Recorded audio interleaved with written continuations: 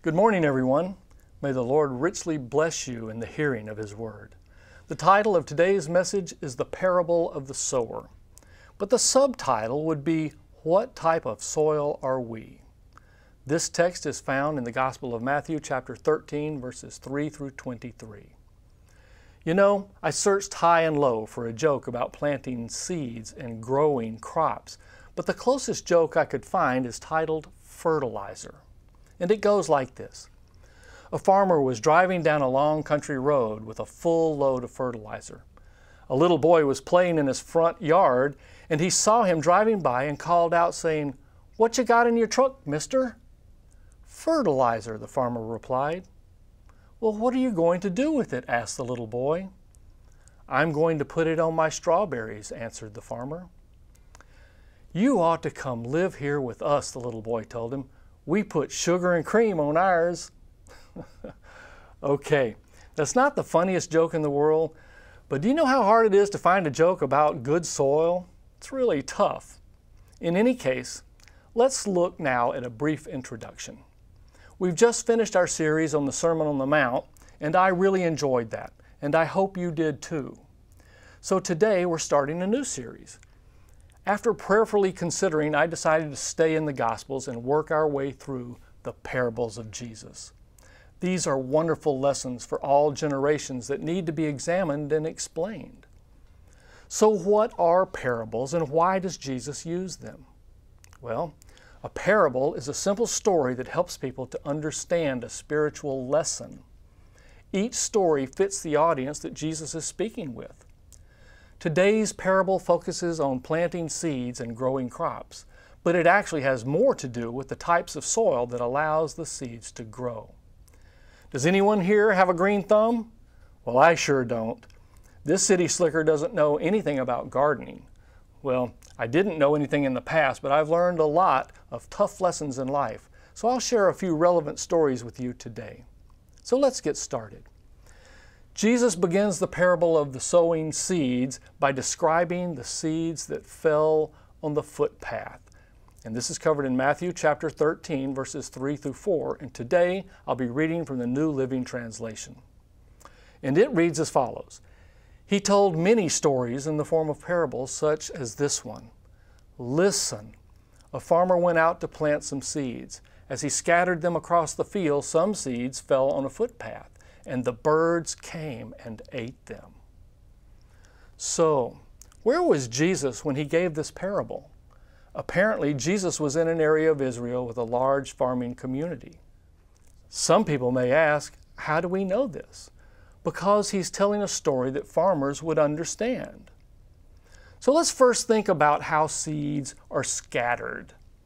I doubt very seriously that farmers would carefully plant each seed in a hole.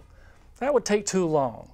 No, they probably grabbed a handful of seeds and threw them across the land to get a wide dispersion. Try as they might to keep the seeds on the best dirt, lots of seeds fell in other places. In this case, some seeds fell on a hard path, not getting down inside the dirt. And I know how the birds love that. So let me tell you a story.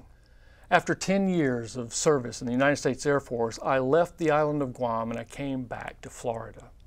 And it was about that time in my life I realized I needed to settle down, so I decided to buy a home. And I found one that I really liked, and I went to sign the deal to purchase the house. And while I was there, one of the people said, listen, you know, before you buy this house, would you like for us to plant sod and grass and put in a sprinkler system in your home? And I was a little tight on money, and I didn't want to spend too much. And I thought, well, it rains a lot in Florida, so we don't need a sprinkler system. And a lawn? Well, who can't plant seeds? So I thought, no thanks, I'll just do that on my own.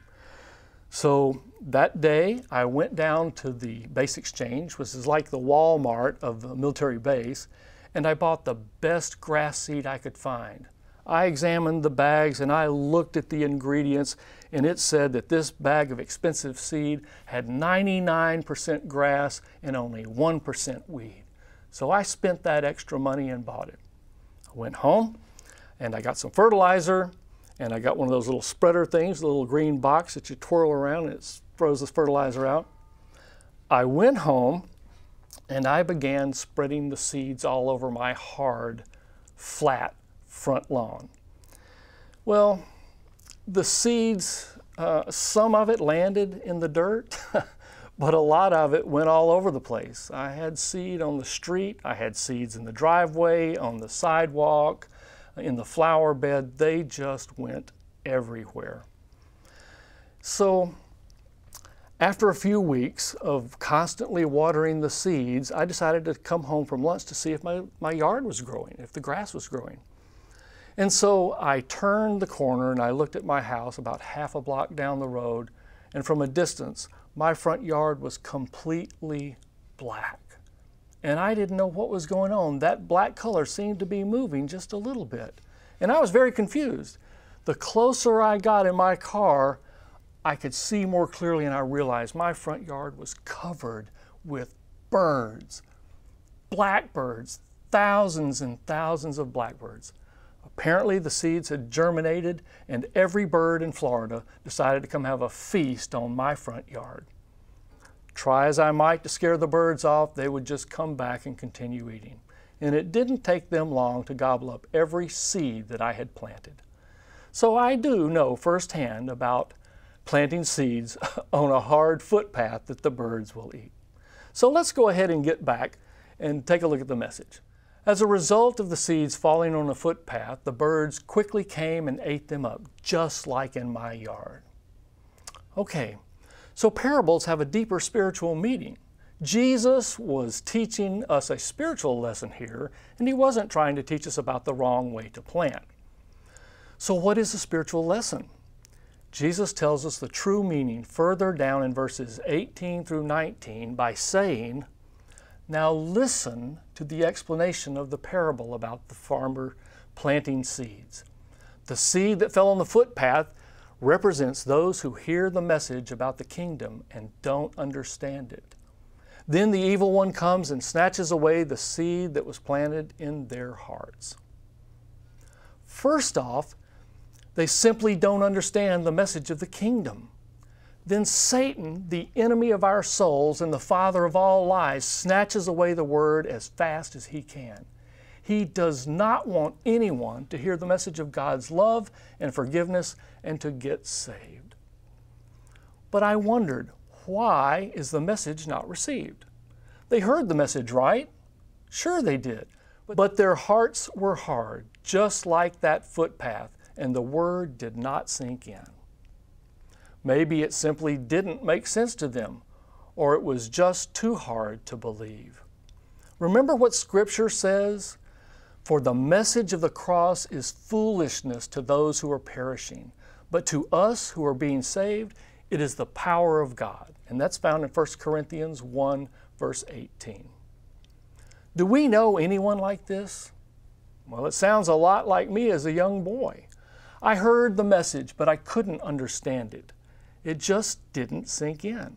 And Satan came and stole it away from me. But you know what? I'm not alone. This happens to a lot of people. Next, Jesus moves on to describe the seeds that fell on shallow, rocky soil, covered in verses 5 and 6, which read, "Other seeds fell on shallow soil with underlying rock. The seeds sprouted quickly because the soil was shallow. But the plants soon withered under the hot sun, and since they didn't have deep roots, they died."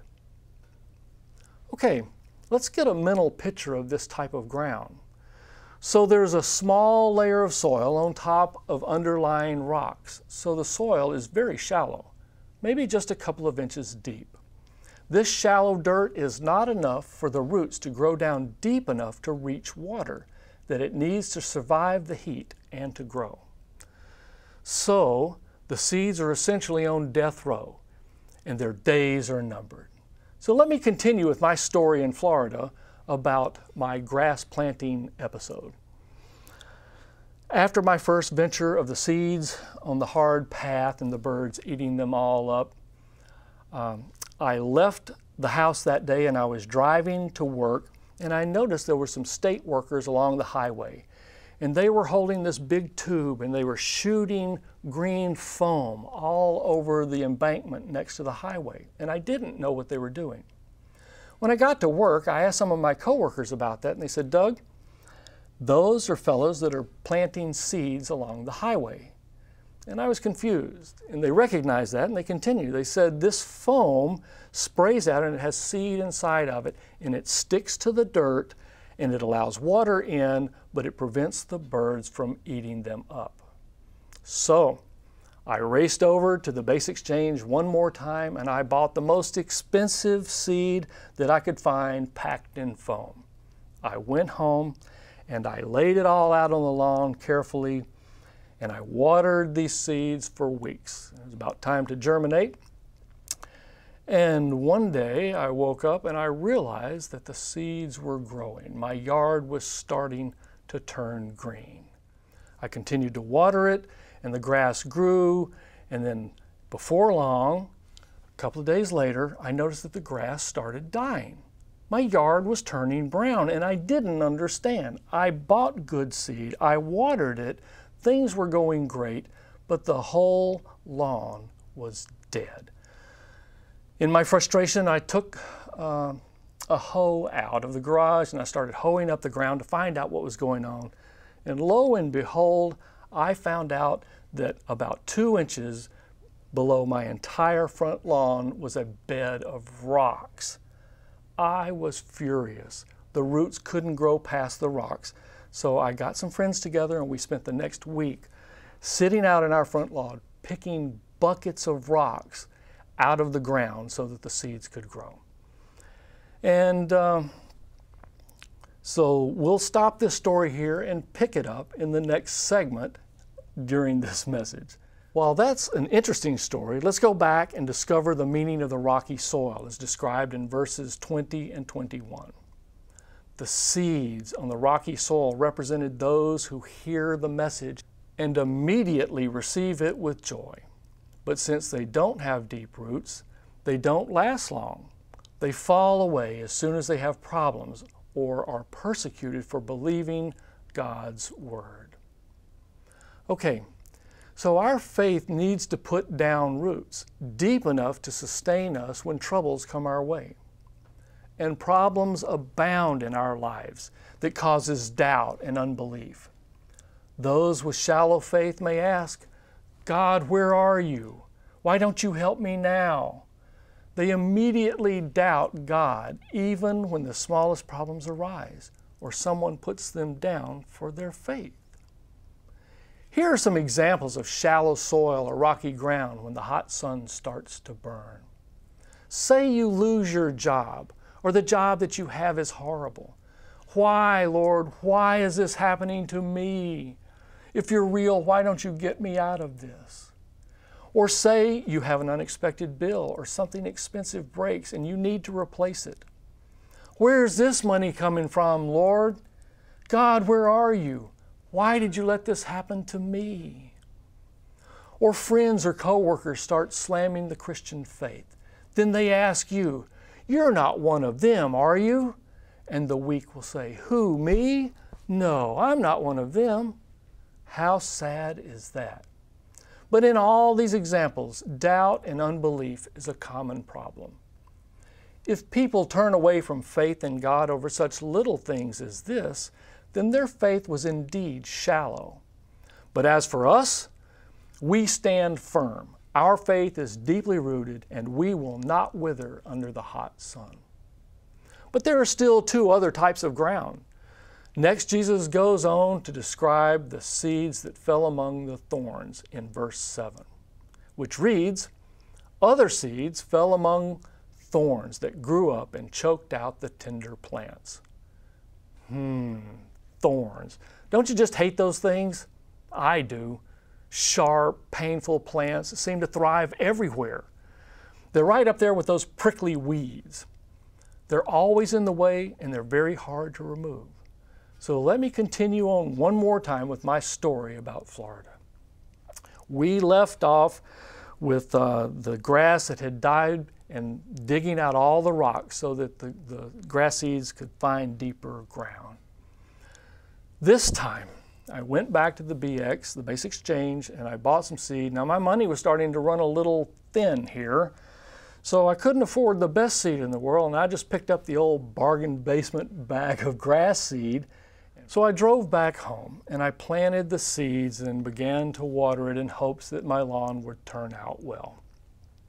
A few weeks later, the seeds germinated and began to grow. Once again, I was extremely excited to see a lawn full of green grass, and it grew quickly. In fact, it wasn't long that I had to go buy a lawnmower and a weed whacker so that I could maintain my brand new lawn. And so one Saturday morning I woke up and I was cutting the grass as hard as I could, and I was weed whacking. I'm sure all the neighbors were watching me, and I was just about finished doing all my work. And one of the men from a real nice house down the road pulled up in front of my yard right next to me, rolled down his window, and he said, "Sir," he said, "I just got to tell you." He said, "You have the best manicured weeds I have ever seen in my life." And I went, "What?" He said, "Yes, sir." He said, "Your yard is nothing but weeds. There's no grass in it." And I looked and I examined the grass more closely, and by golly, he was right. All the grass was missing. It was nothing but weeds. The weeds had grown up and choked the grass out, just like the thorns in that parable. I was furious. I had done so much work, and I was getting no results, and I'd learned so many lessons, but just so you'll know, in time I finally figured it out. But let's go ahead and get back to the story so we can talk about the lessons that Jesus wants to teach us. So, the spiritual meaning of the thorns is revealed in verse 22, which reads, "The seed that fell among the thorns represents those who hear God's word, but all too quickly the message is crowded out by the worries of this life and the lure of wealth, so no fruit is produced." Okay, this is a major problem for many Christians. Climbing the corporate ladder to success and making money. Many believers place these goals at the top of their priority list, which doesn't leave much time for their faith. All too often I hear, "Sorry, I don't have time for church or Bible studies or reading or prayers. I got to make that money, don't you know?" What's wrong with this picture? I guess these are good examples of the message being crowded out by the worries of this life and the lure of wealth. And to make matters worse, these things make us unproductive in our faith. We are not growing, we are not doing anything to help others, and we are not sharing our faith. It's all about power, prestige, and money. As a result, we become spiritually stagnant, just like the Dead Sea. Water in, nothing going out. This looks like a perfect scheme of the devil. But know this, Satan cannot take our faith away, but he sure can make us unproductive with distractions like these. May this never be with us. Okay, so far Jesus has told us about 3 types of bad soil that hampers the growth of seeds. But now we are told about seeds that fell on fertile soil in verse 8, which reads, "Still other seeds fell on fertile soil, and they produced a crop that was 30, 60, and even 100 times as much as had been planted." Now for the success story. How would we describe fertile soil? Me, not being a farmer, I would describe it as loose, soft, not compacted, moist, rich with nutrients and minerals, something excellent for growing crops. And fertile soil produced an abundance of crop. Today, my stories have been about growing grass, but crops are different. You plant one seed, and when it grows, it makes many others. In Israel, they grew wheat, barley, figs, grapes, and olives. One seed of each type plant would result in a large increase of the same item. While I don't know much about these crops, I do know a little bit about corn. So let me tell you yet another story of my youth. As a young boy, I grew up in Jackson, Mississippi, and I had lots of family that lived out in the country. My uncles were large farmers, and every few years we would get together and have a family reunion. And the ladies would ask the children to go out in the morning with big baskets and pick fresh corn off the cob and bring it in and shuck the corn so that we could have a nice meal. I was so impressed. That food tastes so good. It was unlike store-bought. So now I know the meaning of farm fresh vegetables. And I was just in awe of the size of the farm that my uncle had. Waves and waves of cornfields, beans, carrots, you name it, he had it. Tomatoes, just non-stop vegetables in these fields, and it was massive. I also looked around and I saw this shed full of these large tractors with 4 rear wheels about 10 feet high, and all of these tools that connected to it to grind up the dirt and to till the soil. And I realized that it took an awful lot of effort to grow these crops. So I realized that a few bags of seed resulted in truckloads of produce. But it took good soil to grow, and it took a lot of work. Tilling the ground, planting the seeds, fertilizing the soil, watering the seeds every day. Okay, let's get back to the meaning of the good soil in verse 23, which reads, "The seed that fell on good soil represents those who truly hear and understand God's word and produce a harvest of 30, 60, or even 100 times as much as has been planted." Here Jesus says that the word of God lands on the hearts of people who truly hear and understand it. That's good soil. And as people apply the word to their lives, it produces a harvest. And that would be a harvest of what? Well, I suppose it would be a harvest of saved souls. When the word is planted in our hearts, it grows up and produces the fruit of the Spirit, which changes us and touches the lives of other people. When we plant the word of God in their hearts, the cycle keeps going on and on. See how that works? Yeah. What a concept. May it be that way with us. So now that we've looked at the different types of soils, it begs the question, what type of soil are we? So this is the ultimate question. As we read the scriptures, we need to examine ourselves to see what we look like. In this case, what type of soil are we? Are our hearts so hard that the word of God cannot enter? If so, Satan will quickly come and take it away from us so that we cannot believe and be saved. Or are our hearts shallow with a heart of stone not far below the surface? If so, our faith has no depth and we will fall away when troubles come our way. Has that happened to anyone here? Or are our hearts crowded out by the thorns, the worries of life, and the desire to make money? Are we trying so hard to achieve in life that we don't have time for church, Bible studies, prayer, or worship? Can anyone relate to this? Or do we have good hearts that are tender and seeks to understand God's ways?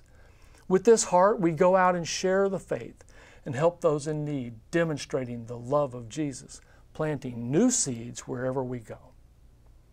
Okay, let's say we fall in one of those less than perfect categories. Then that begs the question, if we're not fertile soil, can we change? Or are we stuck in that condition forever? And the answer is a resounding, yes, we can change. God does not want us to be unfruitful. I know this because the Bible tells us a story to understand God's desire for us. So listen to the story of the barren fig tree, which reads, "A man had a fig tree growing in his vineyard, and he went to look for fruit on it, but didn't find any. So he said to the man who took care of the vineyard, 'For 3 years now I've been coming to look for fruit on this fig tree and haven't found any. Cut it down. Why should it use up the soil?' 'Sir,' the man replied, 'leave it alone for 1 more year and I'll dig around it and fertilize it. If it bears fruit next year, fine. If not, then cut it down.'" So let's learn from this story. The farmer did not want to give up on his unproductive plant, so he went to great lengths to work the soil and to tend the plant in an effort to bring about change. I believe that God will do the same for us. If we are not producing fruit because our soil is not right, He will go to great lengths to recondition our hearts to hear the Word of God and to produce much fruit for His kingdom. So if anyone here feels a little less than perfect, let's pray and ask God to make our hearts that fertile soil that He desires. Our Father in heaven, we praise Your holy name and worship You publicly this day. Thank You, Jesus, for this parable that helps us to understand what type of hearts we have. If You find us lacking in any area of faith, help us change our ways so we can produce much fruit for Your kingdom. Be with us this week as we interact with those who don't know You. Soften our hearts to be kind and gracious toward others so they can see Your love in us. Help us to be focused and totally committed to You rather than concerned about the worries of this life and the lure of riches. For we know those things have no eternal value, but knowing You is our ultimate goal. We love You, Lord, and we ask all these things in Your precious name. Amen.